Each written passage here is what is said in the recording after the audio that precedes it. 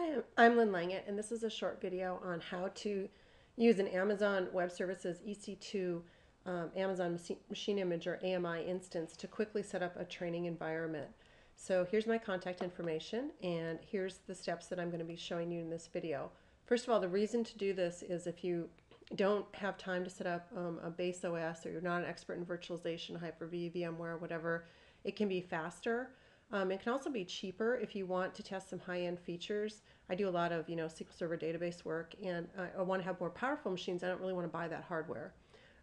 So the way it works is you get an account, you find this image, then you start it, configure it, add whatever you want to do, save it, run it when you need to, and then the key thing is you set it to sleep when you don't need to run it during the time where you're training or learning the features, because you're charged only for the storage space. The charges are for compute when you're running it and storage space. And the storage space charges are really, really cheap. So when I've used this, it's cost me like 10 bucks a month to study for 40 hours on a new feature. So it's been really, really handy. When you're done, you got to make sure that you turn it off and you delete the image. So I'll show you how this works. Let me go over to the AWS console. So you sign in and get an account. So here I've already signed in, and you can see the URL is console.aws.amazon.com. And then you're going to go to the EC2 image creation area.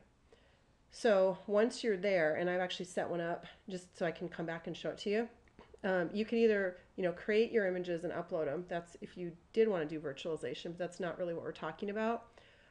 What we want to do is we want to go over to the AMIs over here. So the AMIs are the images that somebody has created that you can use as base. Now you can see this is your little dashboard, so it tells you what's running. So I do have that one instance running. So it does remind you, it shows where it's running and all that good stuff. Like I said, you do want to pay attention to the billing too, because especially if you're using the higher end compute power, it does incur charges. So you want to look at the billing and see if that's within your budget. But I have found that to be cheaper than like buying a laptop or spending hours setting up virtualization. So the trickiest thing is once you click on the AMI, and I just set this up so because of the video time, what you want to do is you'll get this list of these AMI images, and you want to filter them. So I've filtered, and I just spent some time playing around, because this is the trickiest part of this. The metadata isn't standard, so it's kind of hard to see what's on. And the fact that I do a lot of SQL Server, so I look for SQL Server instances already set up. So I searched on EBS images here, I searched on the Windows operating system, and I searched on SQL.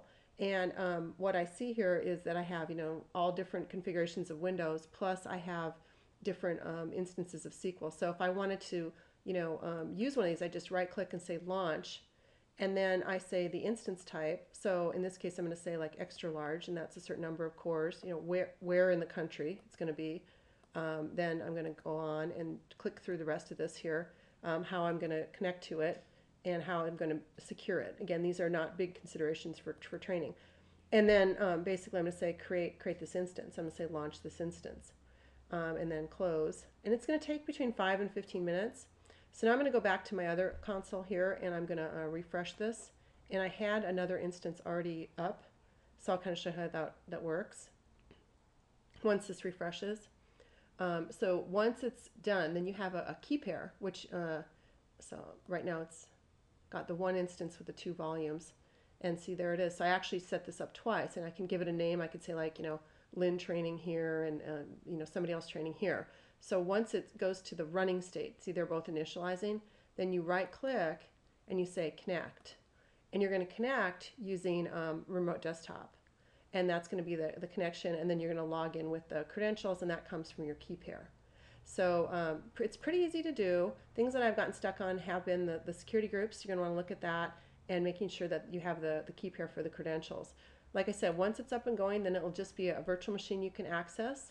Make sure when you're not using it that you set it to hibernate or sleep, and then when you're done, make sure you right click and then you delete it. Okay, so hopefully that's helpful to you, and have fun using EC2 as your training instance. Thanks a lot.